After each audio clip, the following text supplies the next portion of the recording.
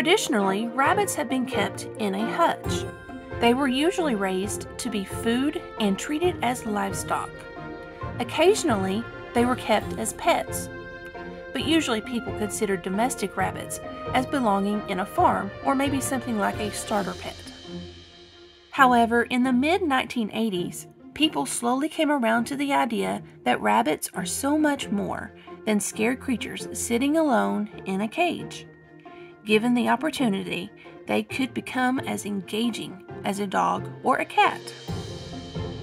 Many people have gotten creative with their rabbit setups. Some people use playpens inside their home, while others prefer cages, hutches, colonies, or tractors. Let's look into and understand each one. Playpens are usually a foldable fence inside the home. Inside the playpen, it is equipped with a litter box or pee pads, food, and water. It gives the rabbits plenty of room to move around and play. A cage is simply an individual wire cage with hardware cloth and a plastic tray to catch the pee and poop. Because rabbits' urine is so caustic and eats through anything quickly, the trays need to be washed out very well each day. A hutch is an individual cage that sits outside off the ground. This allows all the urine and poop to fall to the ground. The urine soaks into the earth and the poop mounds up and can be shoveled away periodically to gardens or compost piles. A colony is many rabbits cohabitating in a certain area outside. Fencing needs to include underground fencing to keep the rabbits from digging out. Males and females are kept together and the rabbits multiply quickly. Cleaning the area is difficult.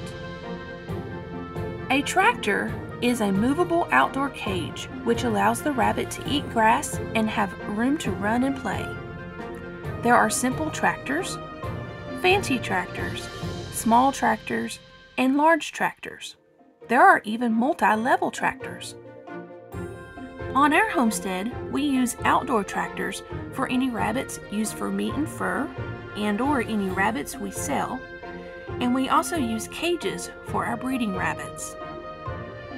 Today I would like to take you through the process of building a rabbit tractor. They are easy to build, and by using them, the rabbits mow our lawn at the same time as reducing feed costs. Here you can see where it sat the previous day and the grass has been eaten. To begin, the correct type of wood needs to be obtained. Cedar wood is great because it naturally repels insects and prevents rotting. Cedar is hard to come by and very expensive. We went with the second best option, which is pressure-treated eco-friendly wood. In our location, the two main hardware stores available are Lowe's and Home Depot. Lowe's carries this pressure-treated eco-friendly wood, whereas Home Depot carries wood that can be harmful to animals due to the type of chemicals they use to pressure treat the wood. We start with the framing. This will be a 2-foot by 8-foot tractor. Inside will be a 2-foot by 2-foot area where the rabbits can go to get away from harsh weather and a place to get away from anything they feel is scary. Once the framing is complete, solid marine water resistant board is cut to size and screwed into place. 2-inch by 4-inch rubber-coated fencing is rolled out to accommodate the bottom of the tractor. This allows grass to grow up through the wire holes and keeps the rabbits from digging out under the tractor. 1/2-inch hardware cloth is stapled to the framing. Hinges are placed on the top to allow the top to be opened, and a 2-foot by 8-foot piece of metal roofing is adhered to the top, which will keep the rain and harmful sun rays off the rabbits. Handles are placed on both sides. The handles help you pick up the tractor from both sides or to be rolled to a different area. Wheels are placed on one end along with a way to latch the top.